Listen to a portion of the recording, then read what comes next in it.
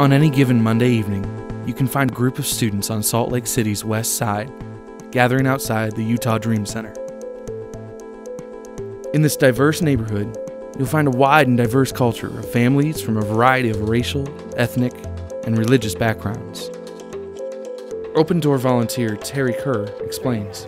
The culture here is Hispanic, African from Africa, war-torn Africa. There are also African Americans, which means they're Africans from America. And we also have a population, there's some Vietnamese, there's also Pacific Islanders, Laotians. When the kids come here from different cultures, it's very hard for them to adapt.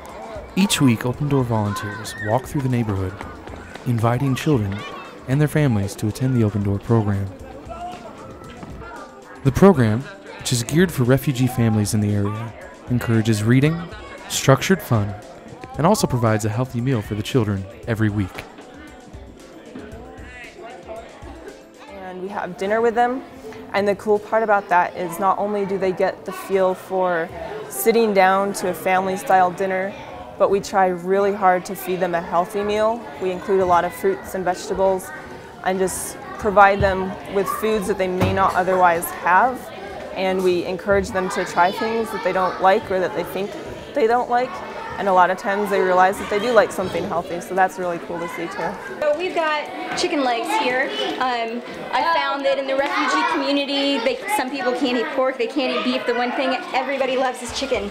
So we got exactly 51 chicken legs, which is the capacity of my apartment oven. So chipotle marinated chicken legs with some grapes, ketchup on the plate, and we've got a big pot of mashed potatoes. I saw the sort of the bulletin for the kids stuff going on at K2, and I'm not necessarily really great with dealing with wild kids, and I just kind of thought, I felt compelled to at least come and see what was going on, so I found a place where I fit really well in a way that I could serve the kids by serving them food, and I love food, I love to cook, this is something I do well. So, I didn't even know that this was a need when I first showed up, and I want to serve, I feel like that's what the church is. The church is not a building, the church are people who serve, and I wanted to be part of the church. Week in and week out, the Open Door program provides tutoring, meals, and a safe, loving place for the children in the area. The program is not without its needs, however. Each week, the Dream Center battles issues of facilities, space, volunteer needs, and a whole host of other issues.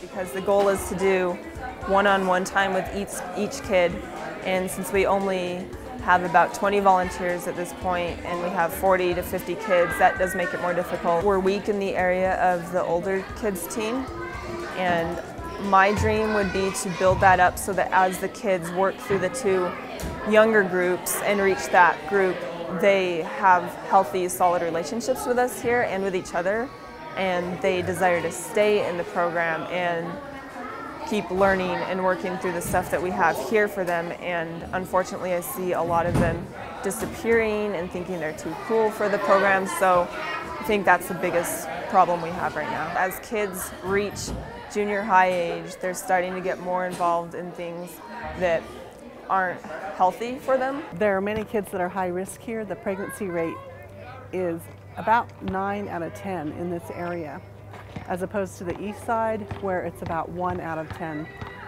teens get pregnant. With the score of issues facing the Open Door and the surrounding community, this program is about so much more than just tutoring and a hot meal. These complex issues require strong, consistent leadership, and Open Door director Susanna Metzger is just that. All of my long-term dreams and goals are to have us more involved with the parents and with the teachers, to have actual relationships built with them so we know the parents of each child and we know the teachers and we know which school they're going to, and we can partner with them. We can go to the teachers and say, okay, what does this kid need to work on, or what are you seeing him struggle with in school? And they can give us information, they can give us their homework or their assignments, and then we can work on that on Monday nights. And work with the kids individually and then go back to the teachers and we can collaborate again and see how they're improving. With their parents, to build that trust relationship with their parents so that they know that we're not there just for the kids, but we care about the whole family, and we're not there just to have fun or play games with the kids, but that we want to see them improve in life. We want them to have even more opportunities than their parents have right now. We say that we want to be focused, tight, and out there. And the Open Door is a program that's been created so that we can be out there and we can be in the community. And on a good day, I can get from the Dream Center to K2 in 7 minutes. So that really is literally right in our backyard. That's the community near K2. And I think the awesome thing that is unique about K2 is that there's so many people from so many different backgrounds with so many skills and passions and talents and things that they have to offer, that we can just bring that together, and in so many different ways all those pieces can come together. And I think we could do so much more, so many more amazing things at the Dream Center and in Open Door because of everybody's unique place in life. If we say that we love Jesus and we want to follow him, then we're going to serve no matter what. And this is a place where you can easily jump in and serve.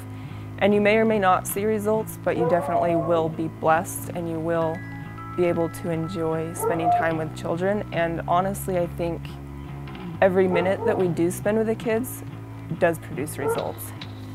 In so many ways, we try to make Kingdom Work be super spiritual.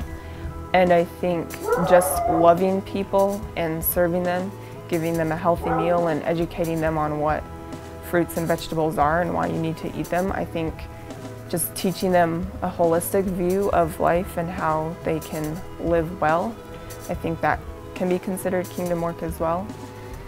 And God is a God of justice. Throughout the Bible, he talks about justice so much, and he also talks about how you need to care for those who are refugees in your area, the people who are strangers and foreigners.